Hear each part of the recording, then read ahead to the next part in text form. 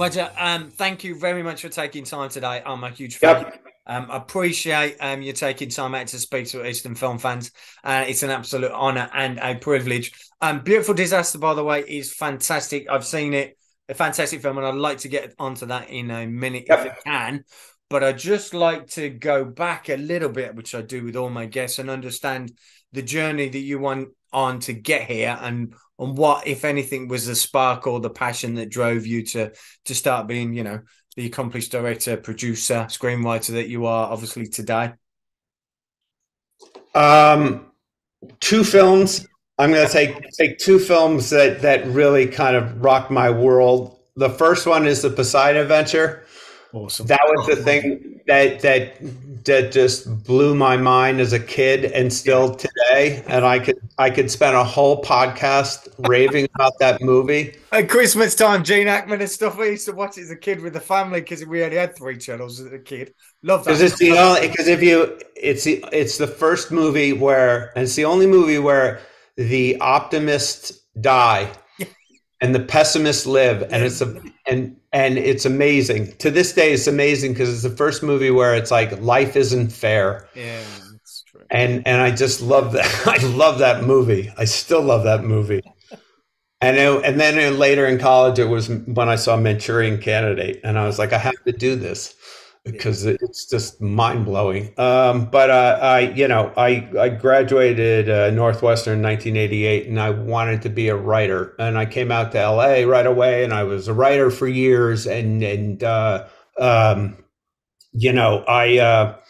I wrote, and I wrote with Marlene King. She was my writing partner for years, and she went on to do Pretty Little Liars, and then I was mentored by Peter Farrelly of the Farrelly brothers, and it was like, but it was like 10 years of like working my craft, but I didn't get it. I wasn't getting stuff made, and I started writing like plays that you could do for 99 in 99 seat theaters on Santa Monica Boulevard, Yeah. and not knowing anything about playwriting, and I put up plays, and I won like the LA Weekly Award for playwriting, but my big break came in 1997. I wrote a play, and I accosted David Schwimmer. I was drunk at a bar, and I accosted him, and he agreed to do a play of mine. And we put up a play called D Girl, and it was a hit in LA. And that was the same year that I had an idea to do Les Liaisons Dangereux and set it in high school, and with prep school mean teens, and I took my what I learned from directing actors on stage, and I made Cruel Intentions. That's it. Quality attentions, and yeah, bought the t-shirt. As you I can love see. it. Thank you. So, you're welcome. Which is fantastic, by the way. And I had to, and this is why I've been a fan. I had to speak to him about Cruel Intentions because it's one of those that defined a generation. Certainly for us, me and the wife were talking about it earlier and stuff. It was just a fantastic film. And coming to that point, was that the film? I think I remember reading and clear this up. We talk about Crawley Tensions. It was like the first film in saying that you wanted to direct as a director. You wanted to direct that movie. Yeah. Obviously, you read it. Obviously, you wrote the adaptation for it, but it was something you really wanted to direct as a first movie because it was your first movie to direct. It was my first movie. It was, and it was kind of like arrogance, and I didn't have a wife or kids. It's amazing.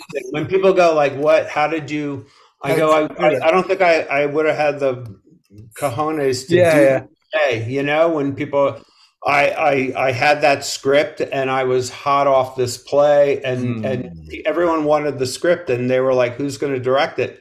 And I said, I am. And they're like, what else have you directed? And I go, besides my play, nothing. But I said, but you can't have it unless I direct it. And you're going to surround me with incredibly talented people, and I'll direct the actors and leave everyone else alone. And that's it. And they said, yes. and Correct. but I was just like, I think but I had nothing to lose, No, exactly. like I had a little apartment, and you know, Just give him I time. know. Just get a Today I would have gotten spooked. No, done Oh, it. Yeah, so, well, okay, yeah, yeah. young There's enough. something about the arrogance of youth. Yeah, exactly, isn't it? And it would be great and stuff because if there's fans or people just tuning in and understanding stuff about you as a director, and I know I've read it and stuff, but it'd be great to hear it from you, in how you got the cast together because I know obviously Ryan, Michelle, and Reese and I've stuff. done. There's a little It's story there because you did to kind of to get it's them all on not that, board. you'd like to say like, oh, we went through hundreds of Yeah, hours of exactly. casting. Yeah, We went but through no, nothing. We no. went through nothing. Neil Moritz was the producer, and he Yeah, goes, I just made this movie. I know what you did last summer. yeah, And there's these two actors, and I had met them both earlier, I think, or I met Sarah, but I think they're great, Ryan, and Sarah, and Sarah I knew from Buffy, and I'm yeah. like, okay, I just went, okay. I was so happy to get the movie made. And I was like, so half of them were done there, yes, and then we couldn't decide on who was going to play the third lead. The studio and I were kind of, we couldn't agree, and then on one night I was hanging out with Ryan. I'm like, "What about your girlfriend?" Um, and he goes, "Yeah, yeah, she'd be great." And then I said, "Let's take her out and get her drunk." And then we ended up going out and getting drunk. And then I just literally got on my hands and knees. I'm like, "Please do it, just do Bleeding. it." And she I was like, know. "This." She was like, "The script needs to be rewritten." And I'm like, "Come over to my house. We'll rewrite it. We'll rewrite it." I mean, you can't do that today. You can't do No, you that. can't. And I wanted you to tell the story because I've Yeah, read no, it and you stuff, can't and do that today. I And just like don't. it It's would be fantastic. No, you agents wouldn't. involved and studio, and Reese came over and we rewrote the part. Yeah, We rewrote fantastic. it together, Yeah, and Selma we found through casting. yeah, That's how it was. I yeah. mean, No, it's fantastic. those days don't exist. No, they don't. They don't. No. I'm conscious of time. We're gonna look quickly. I love the sweet thing. I love Just Friends. Like I say, Thank you you. did Thank those you. films and they were fantastic. So thank you. But let's get on to A Beautiful Right. Disaster and bring up to date. Because how did the opportunity come about and stuff? I've seen with your work, especially you've got and have done a lot of TV, etc. But when you come into Yeah. those the ones that you're directing, it seems to be you have something you're either picking up a book that you see or you want to adapt to Yeah. screenplay. Well, how did this I, one come about? This is like, again, it's like I don't think I learned the rules, or I don't follow something right. I literally was on this app, Goodreads, and I saw this book and it was at the Yeah, top of a bunch of lists, and I just reached out to the author and got the right. And I said, "Can I?" wow. It was lying dead in turnaround, buried at a studio with Yeah, yeah, too much money against it, and it would either be a passion flicks movie or something, and I just spec'd it on my own and left the other drafts of it alone, and I made it my own. And the studio I made the my last movie with, they were like, if you go to Bulgaria and shoot it in 25 days, we'll make it. And I'm like, okay. And I mean, that's a short yeah, yeah. version, The short version, but but yeah, but but that's really, you just kind of bet on yourself. Like, all yeah. right, I'm gonna write it for free, but then, but it's kind of like that's what you do. So again with this, and I got that feel for it. You need to have kind of strong leads. I think Dylan Sprouse, Virginia Gardner actually nailed it because you need that chemistry. Because without that, you're Yeah, never gonna yeah. deliver it on screen. You're never gonna deliver that story unless and they do have that.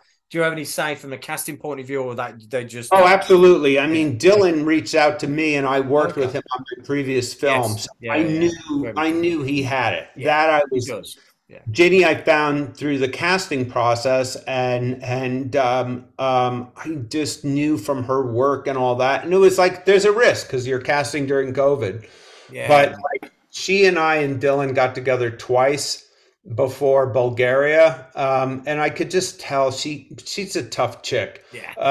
She's a tough chick. Like she was going to be able to take him on. And then, when we got there, like, because I had control of the script, it wasn't like you have to say these words exactly. I was like, we would workshop it like a play. So we would get together and rehearse, and if the scene isn't working, I'd rewrite it.